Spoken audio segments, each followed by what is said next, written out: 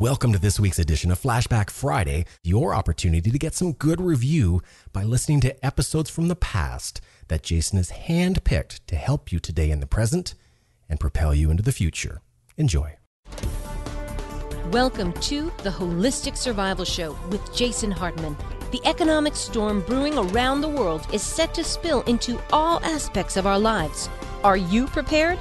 Where are you going to turn for the critical life skills necessary to survive and prosper? The Holistic Survival Show is your family's insurance for a better life. Jason will teach you to think independently, to understand threats, and how to create the ultimate action plan. Sudden change or worst case scenario, you'll be ready. Welcome to Holistic Survival, your key resource for protecting the people, places, and profits you care about in uncertain times. Ladies and gentlemen, your host, Jason Hartman.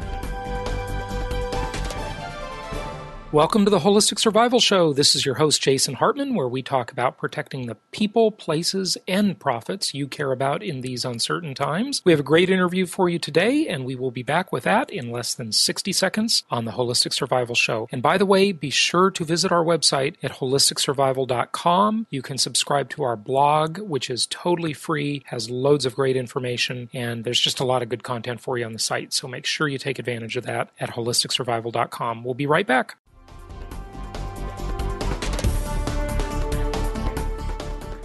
It's my pleasure to welcome Craig B. Hulet back to the show. You heard him on before. He is an expert in so many areas, and he's got such a fascinating life, and he writes about such fascinating topics.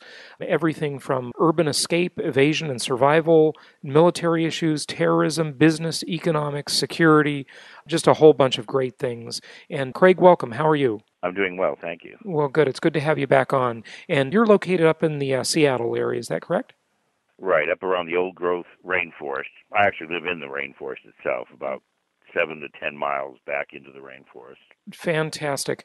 Well, I don't know where we should start. I mean, your work and your thinking is so broad, and you cover so many issues. But I would definitely like to make sure we talk about drones. I am extremely concerned about drone technology being used in American airspace. I was concerned about it last year when Obama signed it into law.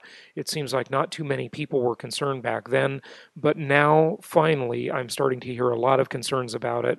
I've heard that these drones are being equipped for crowd and riot control, and it seems unconstitutional to me. It seems like the military being used on American soil.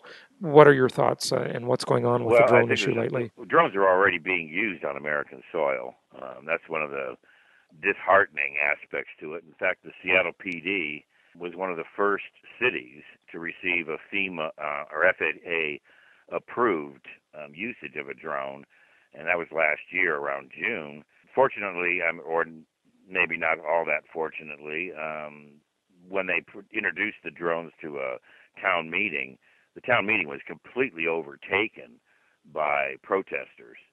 So, that was a good sign. And they were protesters from all areas, all walks of life were there. And so that was heartening. The American people are taking drone deployment here domestically very seriously.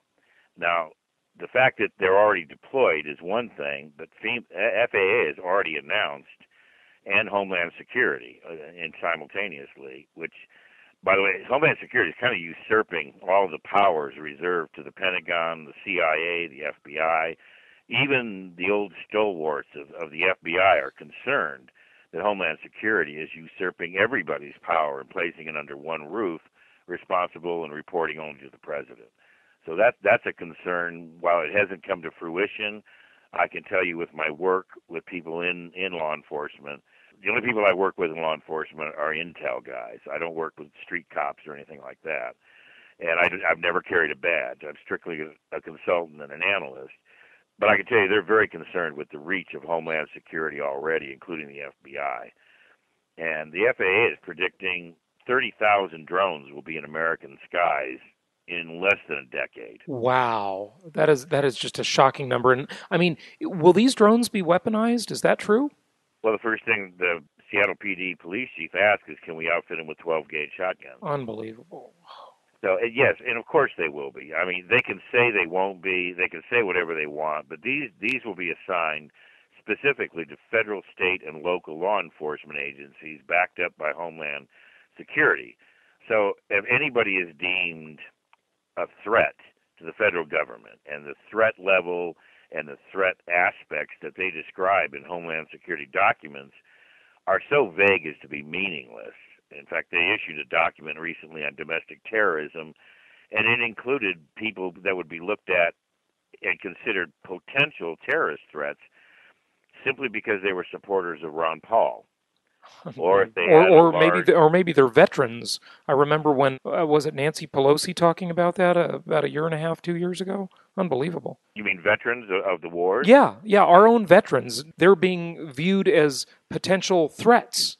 Well, they've already, if you've come home from the war and you've been injured physically, mentally, or under treatment for post-traumatic stress disorder, you've already received a letter from the VA denying you the right to keep and bear arms.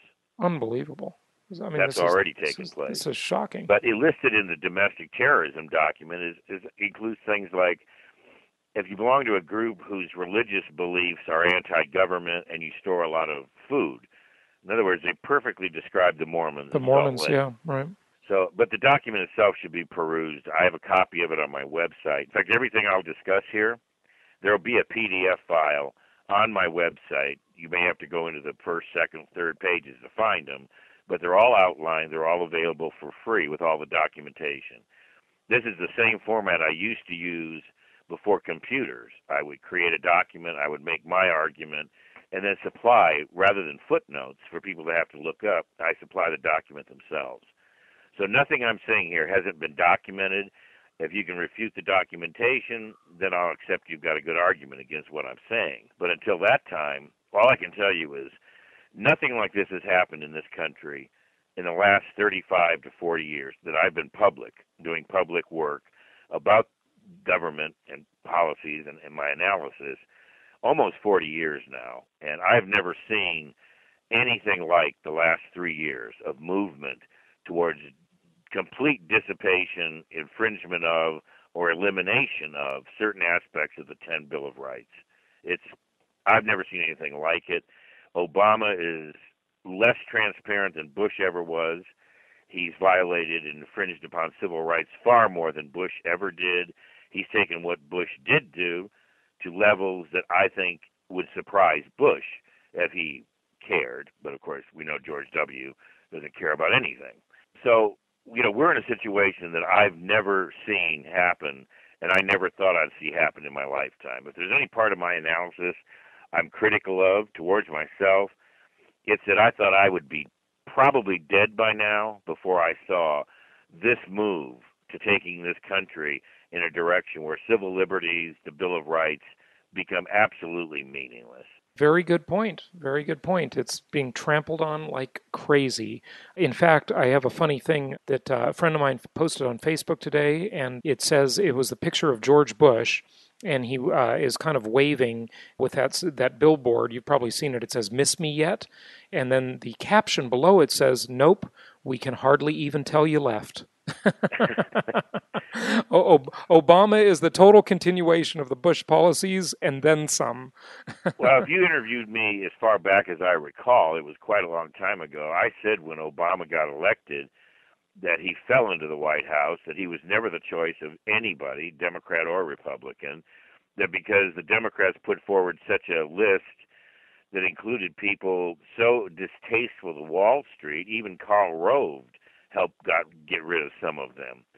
So, Obama was just the one left standing. He was completely unqualified to be in the White House. Given that he was black, I can guarantee you he was not part of many of the brotherhoods that I've come across that have to be dealt with in your analysis. And then I knew that when he appointed every banker he could get his hands on, from Goldman Sachs, B of A, he put more bankers in his administration than George Bush Sr., who comes from a banking family. And I knew then that what Obama was going to do is take this country further in the Bush W direction than ever before, ever imaginable. But then I also said that he would be blamed for everything. And one day the American people will forget that Obama took the Bush agenda even further than Bush could have, and the result will be in 3 years and several months, the American people will be prepped and ready to get rid of Obama and elect Jeb Bush to the White House. Wow, another Bush. This is Another Bush. unbelievable. I mean, what it's like we're at a point where we have dynasties in this country. This is ridiculous. This is nothing like a republic or a democracy. What is it with these families controlling our government like this between the Kennedys and Well, the Bushes? there's always been a certain element of families that, go back in time. Even the Buchanan administration had ties all the way back to George Washington. But, this country was founded by a very small contingent of people that had history in Europe. Many of them came to this country, even though they were nobility or ex-nobility. They came to this country to found a new regime. So it doesn't surprise me that, George Washington can be traced back to some, nefarious group on the European continent that somebody would call, the Illuminati. These things are irrelevant to me. There's good men and there's bad men in everything, including brotherhoods and monarchies. There's good monarchs and bad monarchs. If you haven't read, Marcus Aurelius, then you've missed the point. He's probably the finest man to ever lead a nation of that size, Rome, and everything he wrote about could be applied, and it should have, is in fact applicable to the United States. But yet, in that same mix, you get the Neros and the crazies, and that's what we've got. George Bush Sr., I know his connections, I knew what he was about, but he was explainable in the White House. George W., not even the family wanted him to run for president. They were opposed to it. So they had to accept the fact that he took the coattails Jeb Bush was supposed to ride, and he got on him and managed to get himself elected out of sheer power and Karl Rove. Now, we're past that. We've got Obama. He's completely unconnected. So how does an Obama go forward when he has no connections, no power base? He's black. He's not white. I'm not a racist, but most of the country is. So he's lacking in a lot of the power structure that you would normally see. So he goes to what? Wall Street, the banking community. That banking community is, in the end, behind everything that matters. The banks, the largest monopoly banks, own 30% of the multinational corporations, the Fortune 400. Outright, almost 30% is owned by 11 banks. So you can't argue against the corporate structure without including the banking structure, which the progressive left, of course, has an absolute fit about. Because if you bring up banking in this category, they immediately call you an anti-Semitic because they think you're talking about Jewish banking. Right, yeah. And, of course, that's not what we're talking about at all. In fact, I know full well that there's damn few Jews left in the banking system in the Western United States, Western countries, including the United States. It was interesting to me, Craig, that's how they tried to characterize Occupy Wall Street as anti-Semitic. Yeah, well, partly it's because when Occupy Wall Street hit, I understood what it was. A lot of my clients thought I would back it and endorse it and go public with it. And I explained to them that, they were, by and large, they were Ron Paul followers, Cato Institute and the University of Chicago School of Economics, Milton Friedman crowd, and they were opposed to banking for all the correct reasons. There wasn't even an itch of anti-Semitism amongst them. In fact, many of them were Jewish. So they were opposed for the right reasons. But I also knew that because of the popularity they got so suddenly and that it was banking-oriented, that they would immediately be taken over by the progressive left.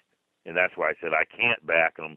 They'll be taken over, and that movement about Wall Street will simply fade away because the left will make it about every other issue than banking. Yeah. Which they have. Yeah, they've succeeded at doing that. One of the papers that you wrote, and I'm referring to the Nowhere to Run or Hide paper. Right. That's your document, yeah. And you've got some really interesting stuff in here. Loosening up of these passport controls for Saudis. What is going on with that? Well, sometime back I produced a paper and the documentation again, the lawsuit and the documents on the Saudi regime are on the website. There was a lawsuit filed by Lloyd's of London against the Saudi royal family, the Saudi banks, and the Saudi intelligence community, the Secret Service, but the Saudi royal family was included because they control everything in the Saudi government. And the lawsuit claimed, and if you read it, it's lengthy. The lawsuit claimed that they took the claims and paid off the claims of victims of the 9/11 disaster. All 4 flights, the victims, the families of people who died, were all paid off. Lloyd's of London carried the insurance policy. So Lloyd's, it's called 3500 Syndicate, is the branch of Lloyd's, filed a lawsuit against the Saudis for recovery of those funds, and they document systematically, in a way that nobody else has even come close to, that the Saudi government funded and was behind the 9/11 attacks. Not bin Laden, not anything called Al-Qaeda, that it was done by the Saudi regime in conjunction with its intelligence service and charitable organizations. And the documentation is absolutely irrefutable. It's incredible how much detail these lawyers put forward in one document, where if you were to try to do a search and find each one of these items, which I did to verify it, it's spread all over the place. Sometimes it was the FBI. It could have been a single reporter in the Miami Herald. But they got everything and put it in one lawsuit. They released it on a Sunday night. Monday morning, it was filed. It was released publicly on a Sunday night. I immediately got a copy of it. By Thursday, the Saudis had paid off and made a settlement, paid off the lawsuit. It was dead in the water by Friday.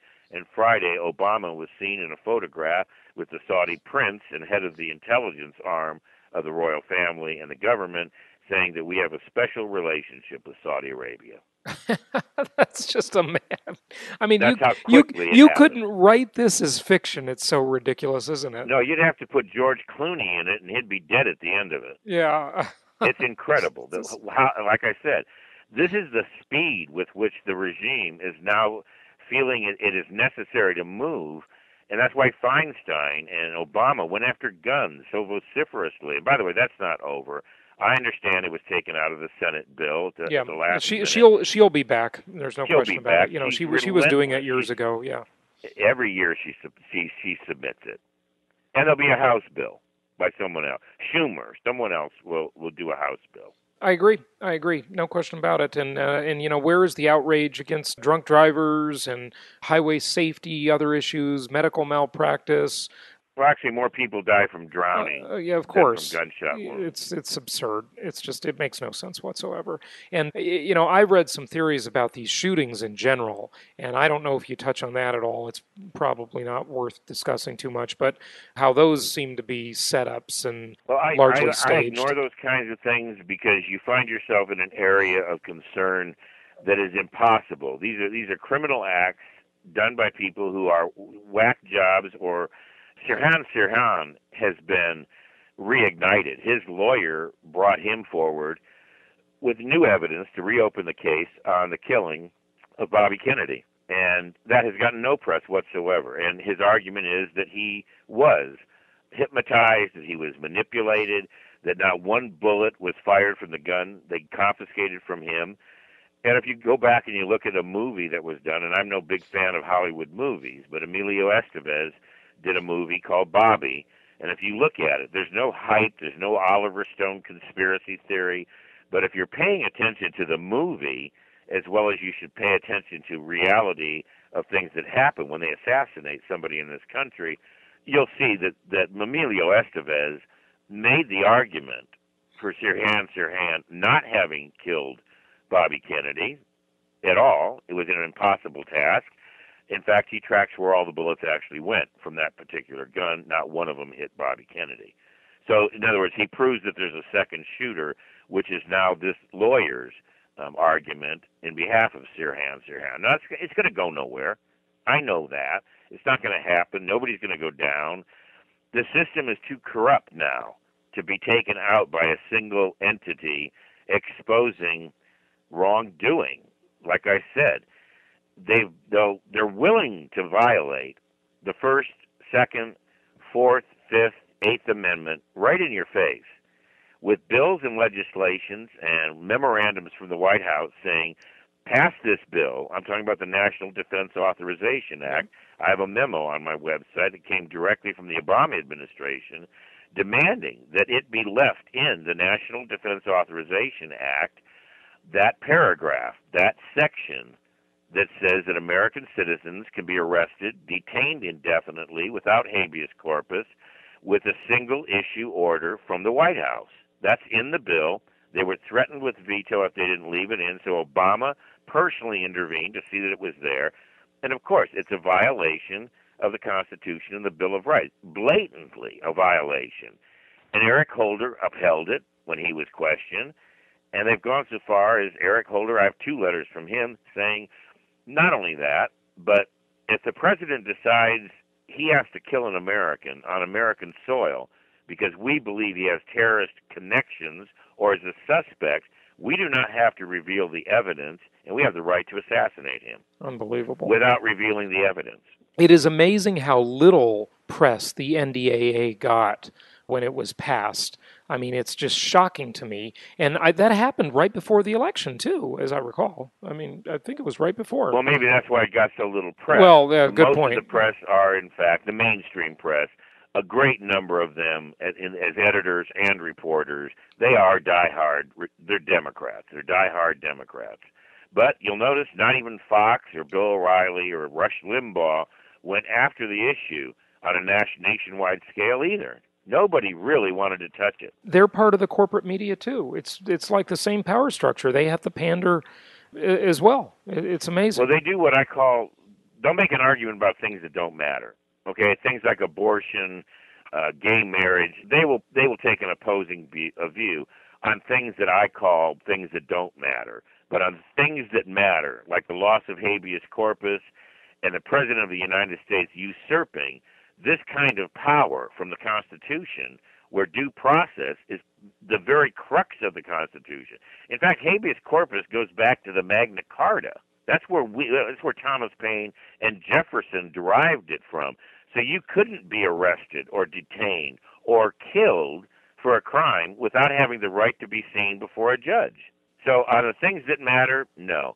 Not even a right-wing Republican will oppose the administration, whether it's Democrat or Republican. It's just a shocking time in which we live. I mean, Craig, what is with all of these agencies stocking up on bullets and even armored vehicles? I mean, this is just crazy. The IRS, Homeland Security, of course, I think even the CDC.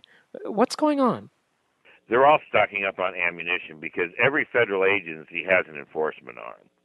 Now, the Department of Education, they only needed 500,000 rounds, so that wasn't terribly shocking to most people. But when Homeland Security purchased 1.6 billion rounds of 40 caliber and 9mm hollow points, then even Forbes magazine wrote an article and said, the editors wrote an article collectively and said, I think it's time we have a public dialogue about this, because this ammo isn't training ammo. This is expensive. Right. This is a buck a bullet ammo. And they've got enough ammo to fight 2 Gulf Wars. And yet it's Homeland Security personally who's purchased the ammo. Then after that they purchased 7,000 AR-15s. The very rifle that they want to outlaw. Biden actually said that rifle is not, and American people do not need that rifle. What you need to go do is go out and get yourself a double-barreled shotgun to protect yourself, because nobody needs an M4. Yes. Yeah. But the M4 was stated in the request for the purchase of them. It was stated clearly that the reason for the purchase was because it's an excellent weapon for home defense. It praised its 30-round capacity magazine because often in home defense there's more than one perpetrator. And it said the 16-inch barrel and the round, the .223 round, was excellent self-defense in a closed, confined area, as proven by our house-to-house warfare in places like Iraq. But they refer to it as PDW in the purchase order.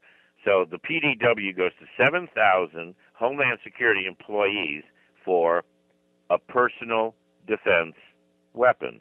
And yet they say, the same people say, you and I do not have a right to have that rifle. Yeah. Yeah. Well, some of the manufacturers I just heard recently are saying, look, we're not going to, I love this, by the way, they're saying we're not going to sell our guns to the government if regular citizens aren't allowed to buy them either.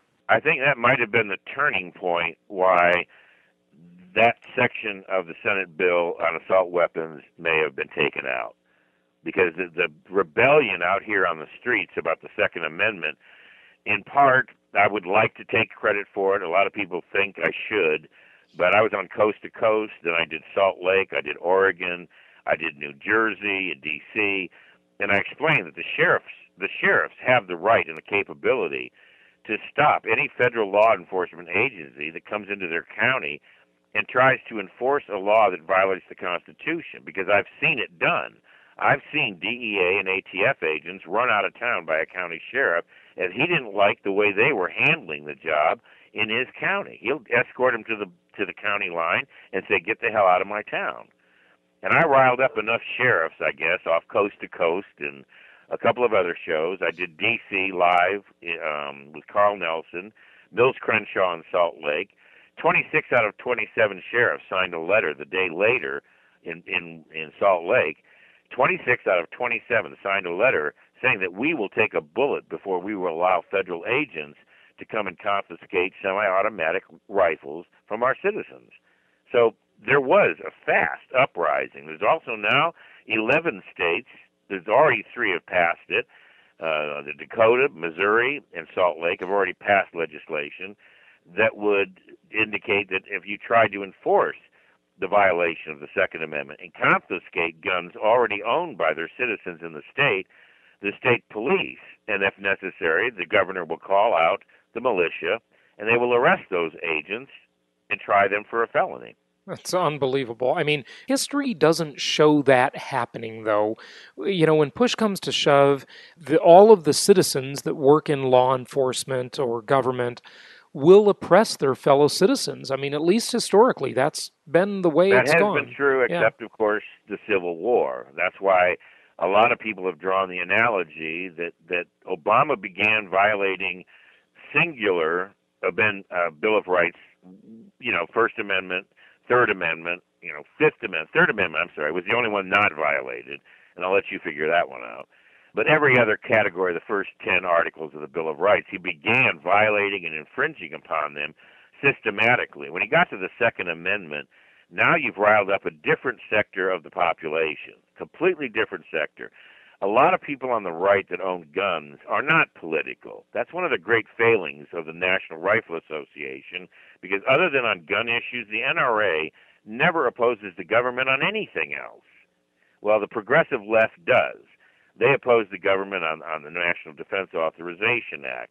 They oppose the government when they passed H.R. 314 that made it illegal for you to protest any building or presence of the president, according to the Secret Service, if within 300 yards of the building where they were giving a lecture or having a meeting, which immediately violates your right to assemble and speak and protest against your very government. Now, you could do it in Des Moines, but you can't do it where President Obama is. So what good is it? You can't get anywhere near where the action is. Right. Well, in other words, you also won't be anywhere near where the press is. Right.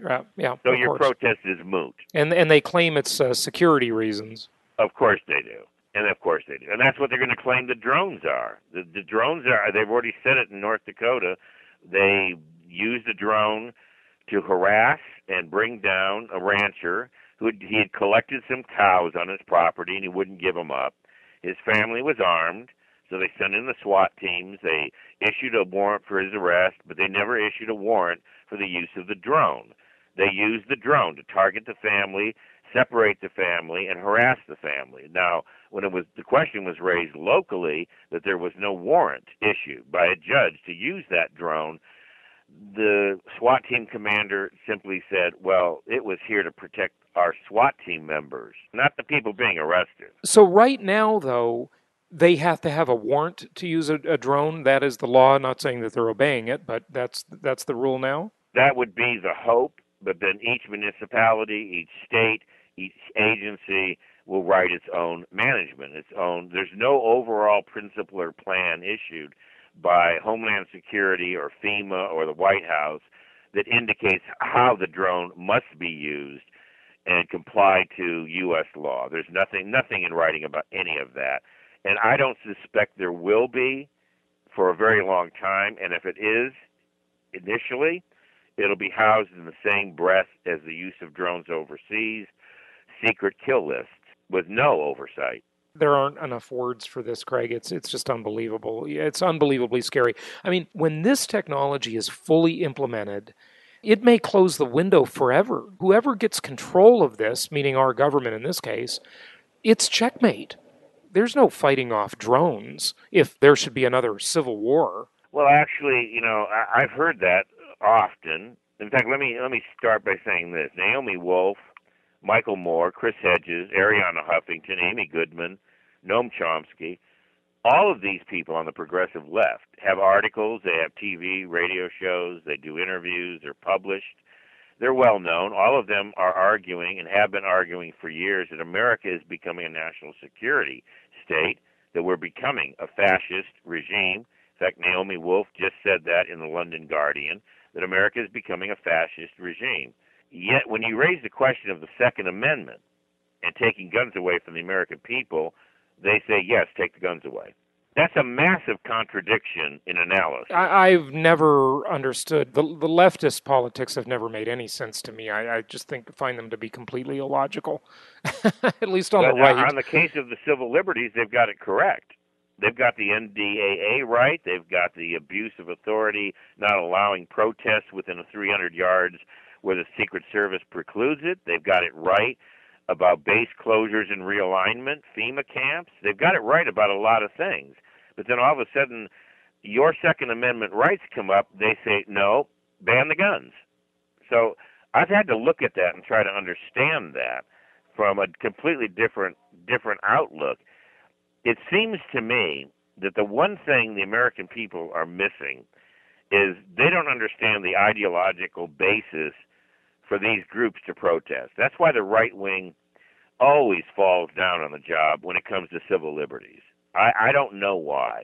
If you're a libertarian like Ron Paul, you're considered a right-wing anti-Semite, homophobic, right along with the Ku Klux Klan. Makes no sense. But ideologically, I've known Ron Paul for 35 years. I cut my teeth. He was the first person I talked to in Houston when I had my corporation in Houston called Pen and Quill. I went to Ron Paul, and I wanted to give him money, and I wanted involved in politics because after Vietnam, I was a combat vet. I feared for my country at that time because I was in the corporate world, and I saw the direction the country was going in the corporate world, and that bothered me. So I went to him, and since then we've remained friends. He's none of the things the progressive left calls him, but because he's against abortion, he has no opinion one way or the other about gay marriage. He could care less, like me. I could care less. By not caring about that issue, you're immediately a right-winger. So that's why we have no group forming on the left and the right to oppose the blanket violation of civil liberties. The right wing is isolated because of a few issues that the progressive left cannot allow you to be protesting along with them, because so many of them are, in fact, gay and lesbian. They are, in fact, not who they say they are. They are heavily involved in drug usage, so they are, of course, very vociferous about the legalization of drugs. So the right wing and the left will never come together because of those kinds of issues. And that's sad, because the argument you just made is that the drones, I've heard this from the left all the time, take away the guns because even if they have the right to keep and bear arms, you could never fight the most powerful military in the world. They have MRAPs now, 1,600 MRAPs. These are giant armored personnel carriers with gun ports, have been purchased by Homeland Security right along with the ammo and the rifles. These are huge vehicles decommissioned from Baghdad and Afghanistan by the Pentagon and the Marines, and are now in Homeland Security's possession and deployed all across America to support federal, local, and state law enforcement at the Homeland level. Now, the left will say, you can't oppose that. You'll never be able to oppose that. Really? Try Afghanistan. I'm sorry, they're doing a hell. If you think the American people could not defend itself as a people against our own government, you are sadly mistaken. We have millions of men military trained. We have millions more that they can outshoot some of the snipers, the elk hunters, the bear hunters.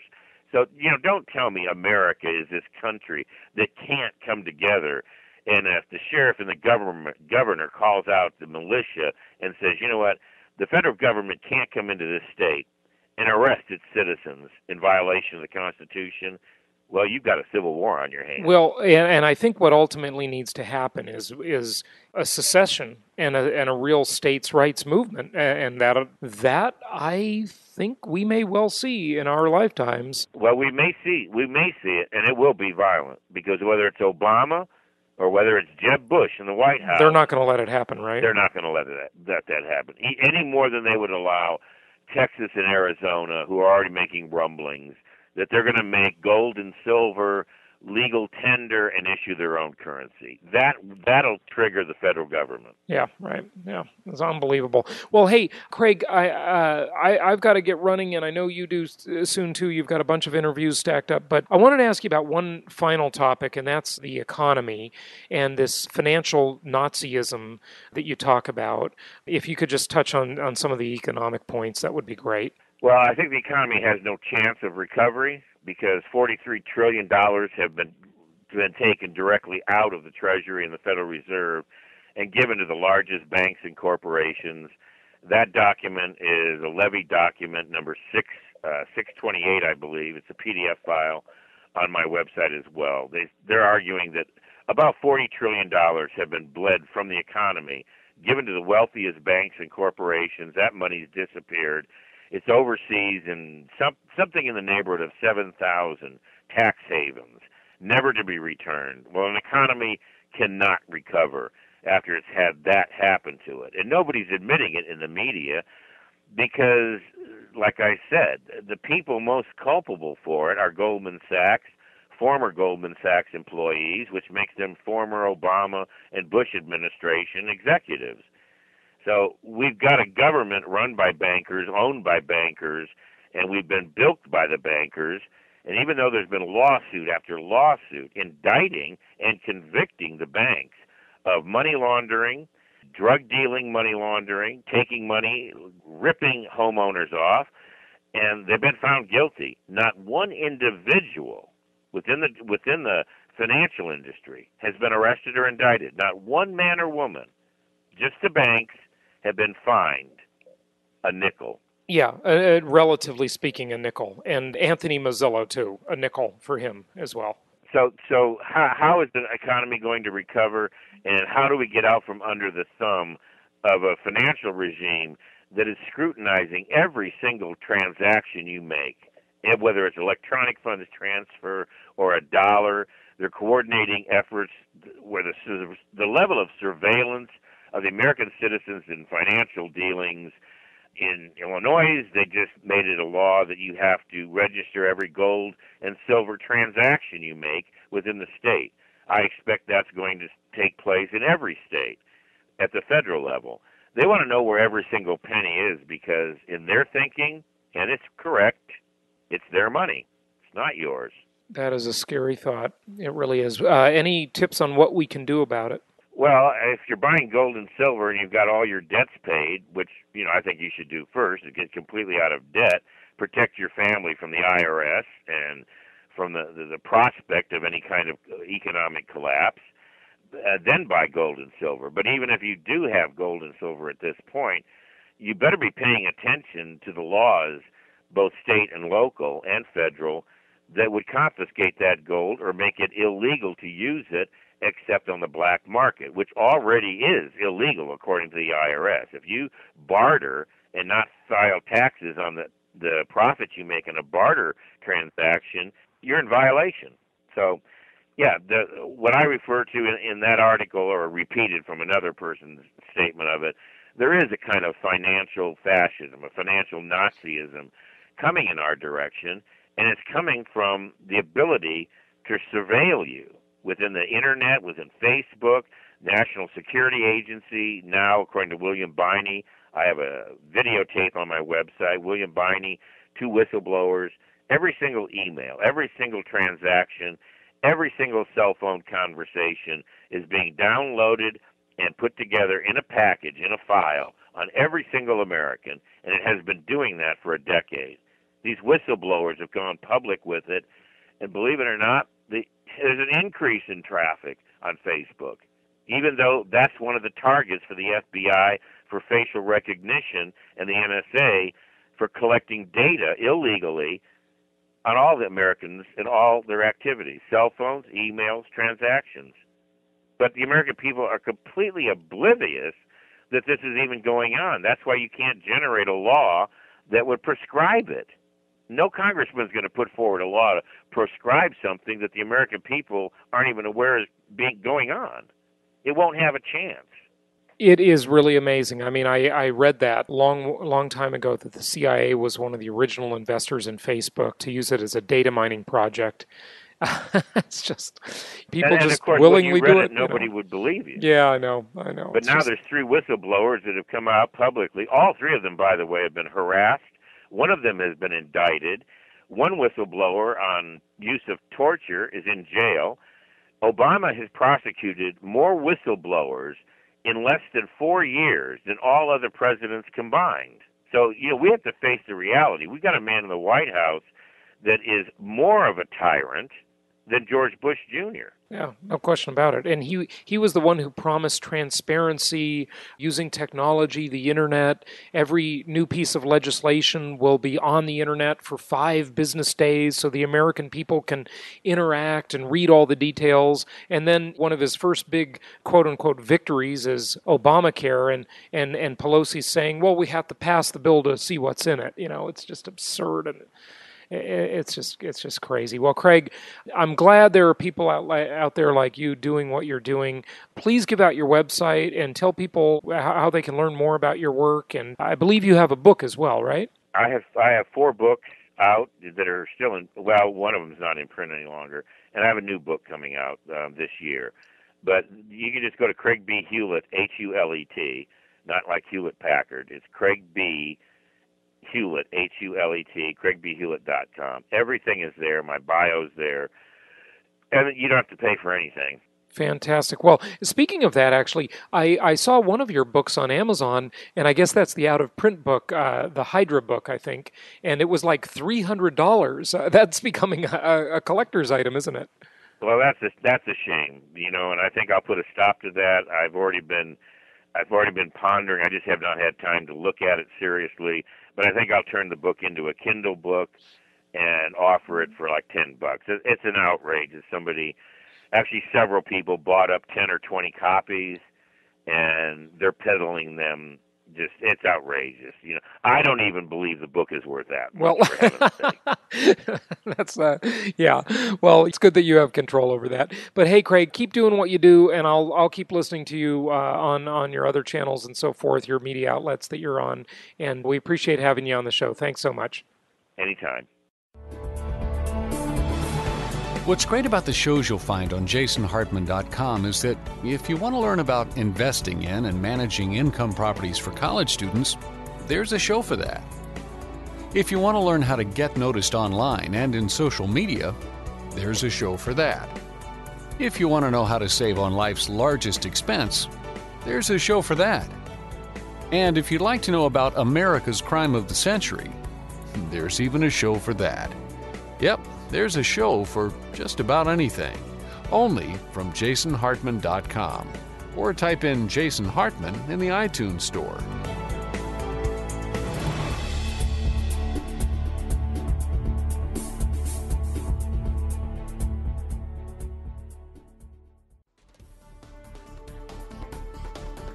Thank you for joining us today for the Holistic Survival Show, protecting the people, places, and profits you care about in uncertain times.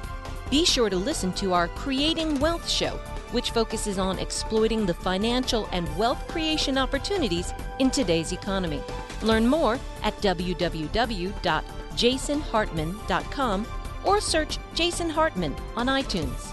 This show is produced by the Hartman Media Company, offering very general guidelines and information. Opinions of guests are their own, and none of the content should be considered individual advice. If you require personalized advice, please consult an appropriate professional. Information deemed reliable, but not guaranteed.